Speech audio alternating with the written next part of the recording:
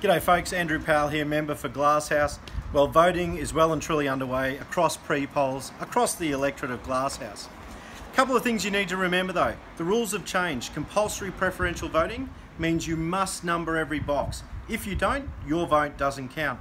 And secondly, because of that, just be aware of what you get as how to vote.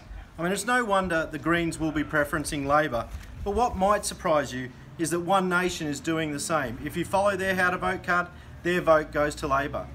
If you want to continue to have strong LNP representation in the seat of Glasshouse, if you want to help me build a better Glasshouse, well, there really is only one solution. Put a 1 next to the LNP and then make sure you number every other square. Happy voting.